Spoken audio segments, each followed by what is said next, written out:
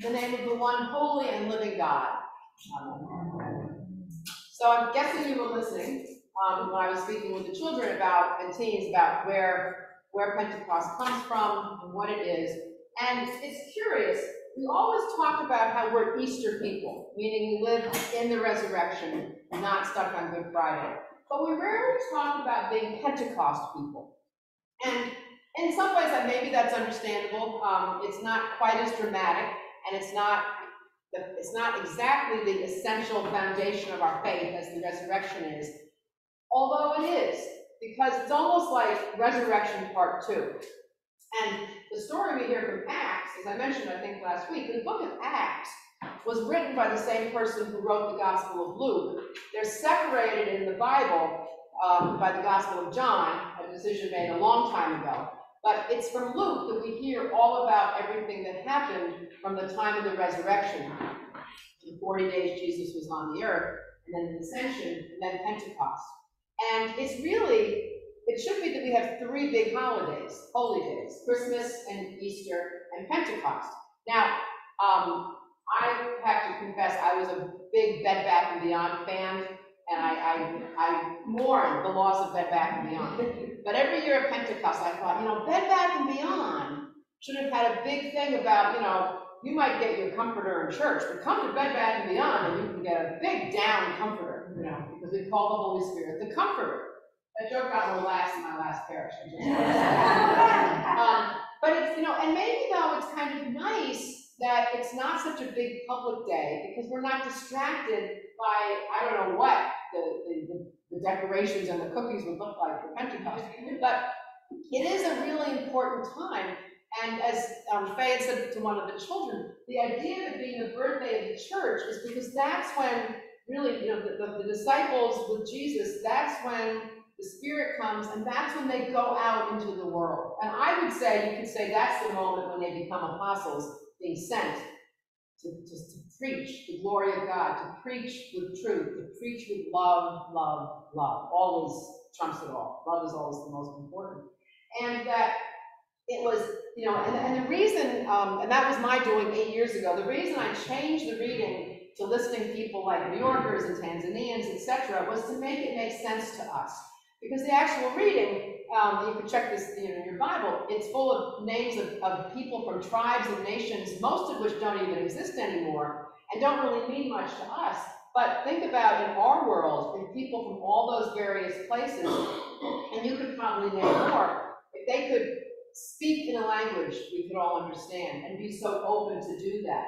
Because in order for the disciples to go out and do that, that required a certain amount of courage. They were doing something very different, and they were still a little bit afraid, but they went out. And in order for the people to hear things in their own language, they had to open their ears, and they had to open their hearts. So there's this real openness and acceptance. And as I mentioned to the children, people from different tribes and nations don't just have language, like literal language, like what's the word for this or that, but it's your culture. And actually, we could go to neighborhoods in Brooklyn, or probably in places in Westchester where people are speaking the same language, but they're speaking a different language. Has anybody here done connections? It's one of the new New York Times puzzles. So what this does is they give you, so there's 16 words, and you're supposed to make sense of groups of 4. And sometimes it's very, very, very, what's the word I'm looking for, abstruse, and sometimes it's kind of obvious. So they might have something like, I don't know, pew, priest, communion, candles, and you say, oh, that's all things in a church.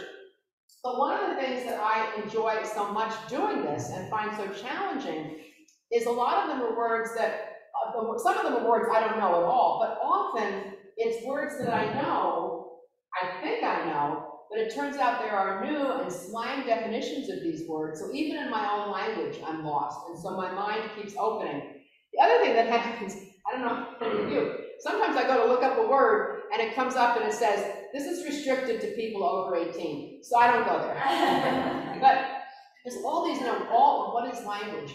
And I think we began learning, well, I don't know when we began learning this, but we've come to know that people, to speak the same language, if you don't speak the same language, you really have to be open. and you have to be welcoming, and the word that is so loaded these days, but you have to be inclusive. And for decades, we've been talking about the church being radically inclusive as an expression of God's love. And I asked Cecilia if I had told this story last year at Pentecost, and she wasn't sure. And then I checked, and last year I wasn't here on Pentecost. So I may have told this 8 years ago, but Cecilia told me it's okay to repeat a story, because first of all, it changes as the context changes, and we do hear the same story over and over from the scriptures. So years ago in Salt Lake, I was a hospice chaplain, and that was amazing, amazing, sacred, wonderful work. And one of the couple people I was going to go visit, and she's, before she died, gave me permission to tell her story far and wide, so I can use her name, Jody, and her partner, Jessica. And Jody had a terminal illness that had rendered her almost paralyzed. She could move one foot, and it meant she couldn't speak, but she couldn't speak in a really intelligible way, not intelligent, but intelligible way, except her partner could understand what she said, but she murmured basically and made some noises. So as I got to know her, what was amazing was so I could understand her. And I found it had to be very quiet, and I was very, very focused, and I began to be able to understand her. And then I was aided by a chart. We have the alphabet, and you kind of go, but we would like get in the zone. And as I learned her story, she was in her late 30s. Her story was she'd been raised from the cradle in a Christian denomination, and she loved church. She loved the gospel, she loved Jesus, she loved Sunday school, she loved doing things in the community. And she had spent a couple years doing volunteer work for the church and evangelism. But she came to realize, whatever word you want to use, that she was gay, and was essentially given a choice to renounce her sexuality and stay in the church, or to leave. So she left, and that was a great sorrow to her. And so as a hospice chaplain, it was not my job to preach any religion, including my own. It was my job to support people on their journey, whether it was religious or not, and actually to get people to get their rabbi in, or their sensei, or whoever. But in our conversation, she said, I want to join a church that believes in Jesus, that is, really believes in Jesus, that has communion and baptism, but has communion especially, and that is welcoming, and that does work out in the community and in the world. So the obvious choice was the Episcopal Church, and I explained that to her, and I said, but I'd be happy to bring in, people from other churches. She said, no, let's do this. So I can say she was Mormon, and the policy in the Episcopal Church in Utah was, if someone who was Mormon joined the church, we accepted their baptism as we accept anyone's baptism. Many of us were baptized in one denomination and joined another. But sometimes people who were Mormon or LDS decided that they didn't feel their baptism was essentially valid, and so they wanted to be baptized in the Episcopal Church. So what we did was we had what's called provisional baptism. You may have seen one, where we basically say, if you have not already been baptized, I baptize you. So that was our policy. So she really wanted to be baptized, and we talked about doing it at her home with her partner and maybe a couple of close friends. But she said, I'd love to do it at church. Well, as it turned out, there was a baptism on Pentecost at the local Episcopal church, where my friend Lee, my late friend Lee, was the pastor. And it was in the winter, it was in the summer, so she was able to go, because she couldn't be in the cold. So Jody and Jessica came, and Jody was in a kind of a very, a complicated wheelchair, because she couldn't move at all. So it was almost like a hospital bed that was lifted to be a wheelchair. And, on Pentecost, they were doing baptisms.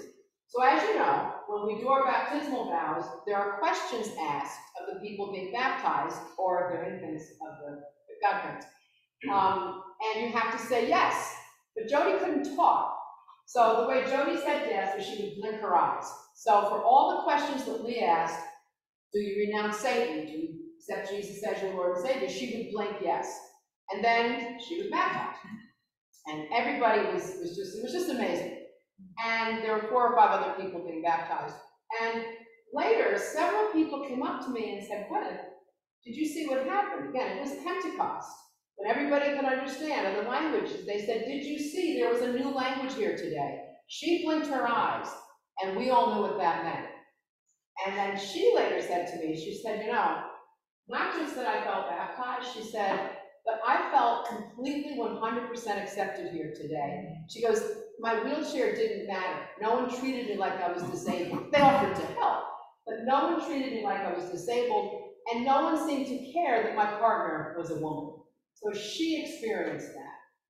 Several months later, and oh, I meant to say, the conversations we had, the first question she asked me was, could you please explain the doctrine of the Trinity?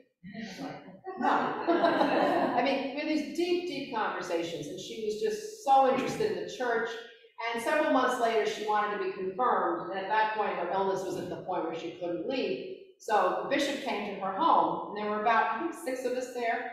And again, the bishop asking the questions that you ask people being confirmed, she would blink. So again, there was that language. So part of why I share this story is about what it means to accept someone who's different. And Jody was different in 2 ways, her disability and her sexuality. And that all disappeared. And she was just there as a person who wanted to be baptized. And so in a way, in her wheelchair where she could not move and really couldn't speak, she was prophesying to all of us about what it could mean to a person. Several months, I had then moved back to New York, and my friend Lee became her priest, and several months later, she did die, and happy ending because it all worked out, but unfortunately, she ran into a lot of problems because despite arrangements that had been made, documents that had been signed, the hospital and the funeral home didn't want to let Jody's partner have anything to say about what would happen because they weren't married, because they couldn't be married. And Lee intervened, and everything finally worked out fine. And one of the things that Jody gave me before I moved, she always loved lighthouses. And she loved lighthouses because they symbolize the light that guides people. It symbolized a welcome to wayfarers and traveling strangers. And she also just loved the beach, but just loved the symbolism. And so she gave these different lighthouses to many, many people before she died.